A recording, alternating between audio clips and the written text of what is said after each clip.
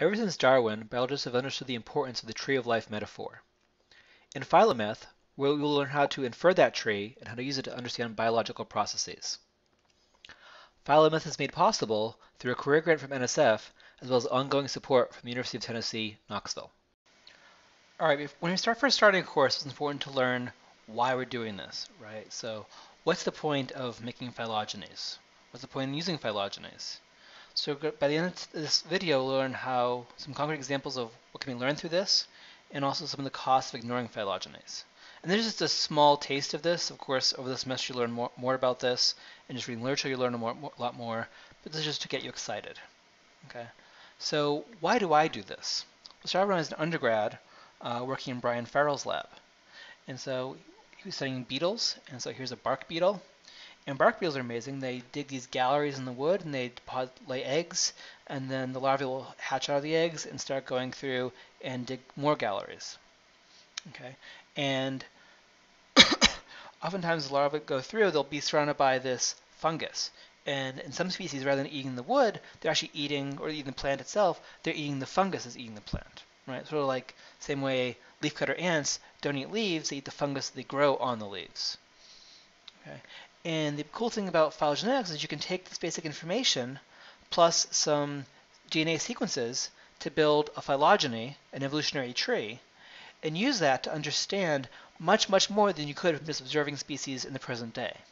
Right? So for example, this tree maps on what groups of plants these beetles are on, right? Or consuming conifers, angiosperms. Where on the tree are they eating? Are they eating the phloem? Are they eating the seeds? Are they eating the pith, the xylem, and other traits too? So it's all shown in this tree and reconstructed in this tree. You can figure out when did they switch from going from conifers to angiosperms. When in evolutionary time did that happen? Okay. You can map traits on this tree.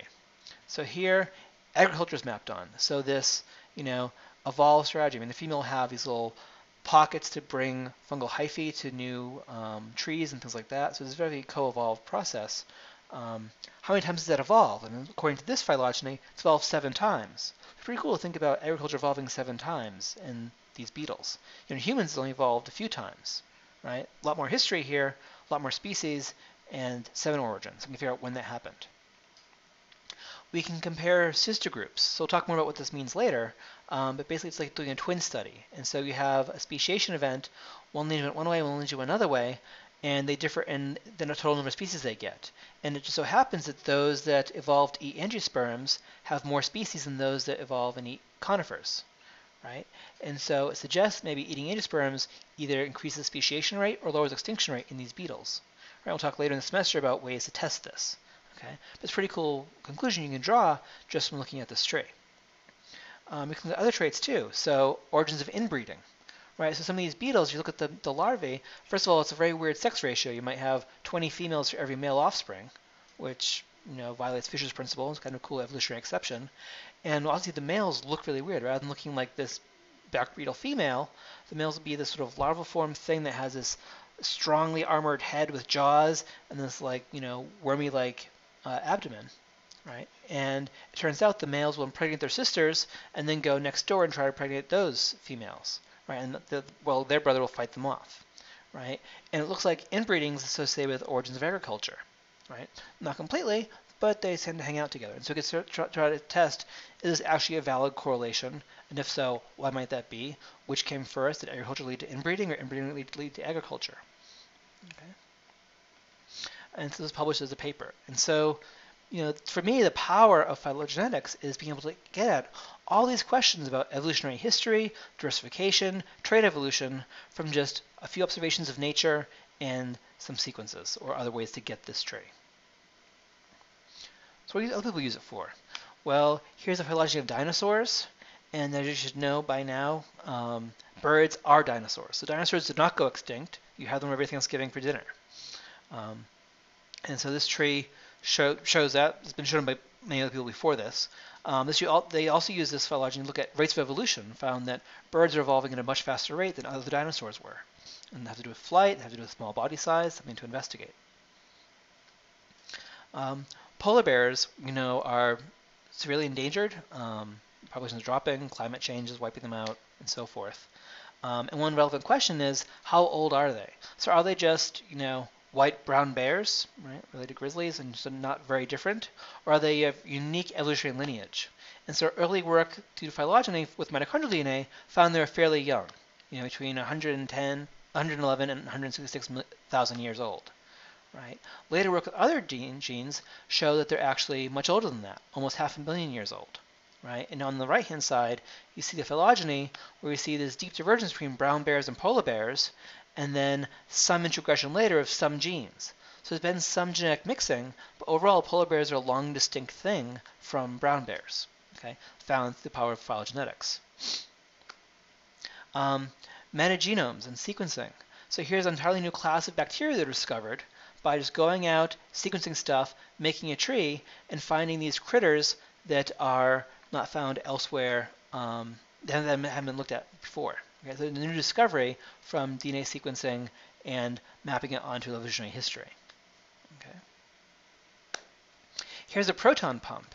And so these scientists looked at evolution of a proton pump, and rather than just try and figure out how it worked together, they actually mapped its evolution on a phylogenetic tree, figured out what it must have looked like in the past, and then made yeast actually produce these ancestral proteins. So they could say, okay, now grow a protein that has this exact sequence, do it, and then actually test, see how it functioned in the lab.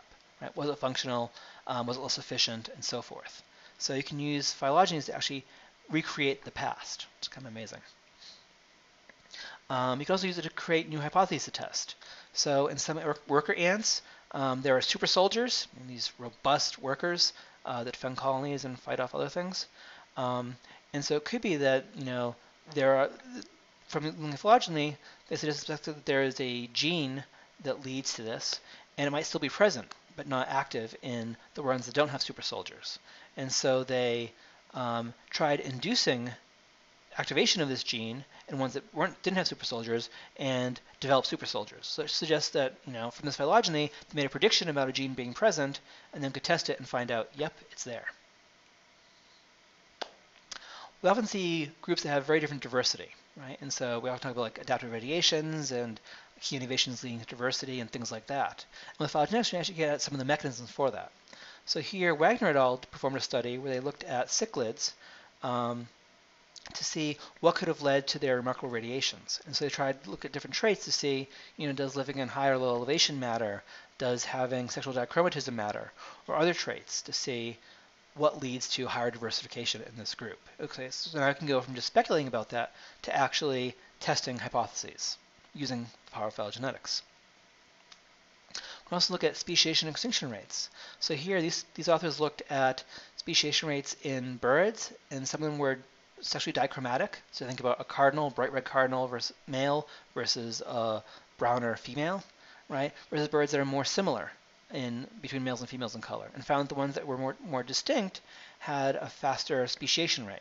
Now, it could be due to sexual selection, leading to speciation happening faster, or other mechanisms, right? But now we can actually test these approaches, these ideas, using phylogenies. Okay. It does help understand correlations between traits. So here are leaf size and leaf lifespan, paper by Ackley and Reich. And we look at this and it looks kind of weird, right? So we have, this negative correlation, right, between those plants that have really long-lived leaves are really small leaves, and really big leaves you lose quickly. Which doesn't make a lot of sense, right? You think about, I have this giant, expensive leaf, I toss it away quickly. This tiny little leaf, I hold on to it for a long, long time, right? Why might that be? And by looking at these traits, but then putting them on a phylogeny, you can then correct for phylogenetic history. And they found that what matters was not this presumed correlation, but actually this one distinction between angiosperms and conifers. So conifers have needles, small leaves, they hold on to it for a long time. Angiosperms have large leaves, they often lose pretty quickly, right? And so what you've done by ignoring the phylogeny on the left is basically overcount it. So you take every time you see an angiosperm, you count it as a new evolution of this pair of traits, and if you see conifers, you see a new evolution of this pair of traits. But actually, that difference happened just on one branch, and then all angiosperms are pretty similar, all conifers are pretty similar. Okay, and once you remove that correlation due to history, you find out there's no actual correlation. Okay. Other times you remove correlation due to history, you find there's still correlation or reverse direction of correlation, right? But without that, you sort of overcounted these changes, and so you get the wrong answer. Okay. And so that's just one divergence there, that X is between angiosperms and conifers. Okay, so what I'm trying to show you today is what phylogenies can be used to reveal ancestral states, differential diversification, just speciation and extinction processes, informative new experiments, character correlations, evolutionary history, and of course much, much more. Okay, so hopefully you're excited enough to learn about what else we can do over the course of this course.